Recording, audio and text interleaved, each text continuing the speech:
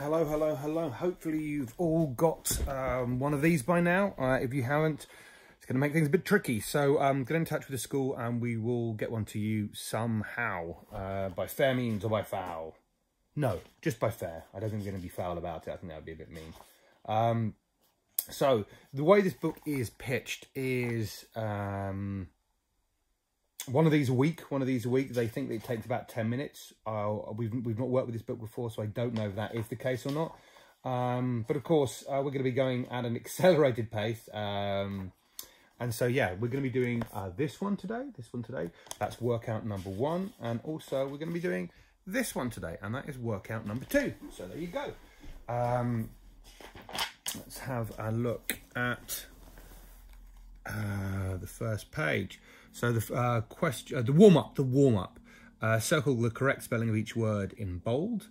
Number 2, write the correct spelling of the word in bold on the same line.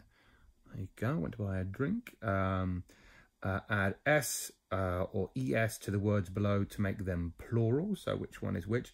If in doubt about these, I'd say get a bit of scrap paper and try each one, either the S or the ES, and just see if it looks right or not. Hopefully some of you will just be able to sort of tell. You may remember the rule from the other book. You go back and look in your other workbook to see, but hopefully it will just look right to you. Okay, number 4, add in full stops to the text below. There we go. Number 5, circle the 3 nouns in the text below.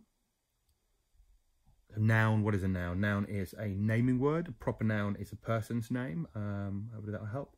Now, right, so read the passage, that one there, and then answer the questions. The first question is what is Robbie's job? And the one underneath that is write true or false for each sentence. Robbie's climate, well, you can do that. And then down the bottom, circle one word which could replace the word rumble. So if in doubt about that one, I would go back to the text, that bit. Read the sentence with rumble in it and say each of those words out loud.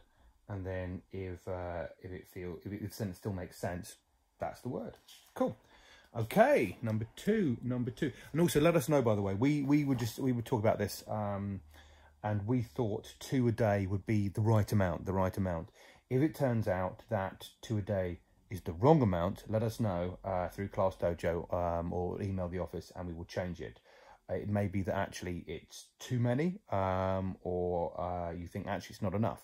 We won't probably do all that much about it this week because, fingers crossed, I've got all the videos filmed this week and we've already sort of laid it out. But it could be something we can think about for the next term. So, without further ado, workout 2. So a warm up. Circle the verbs in the sentence below. What's a verb? A doing word. Think about doing words. Then number 2, circle the letters you can add to the word tie to make it mean the opposite. Okay, so that's about prefixes. You know, the end, beginning words, suffix at the end, prefix at the beginning.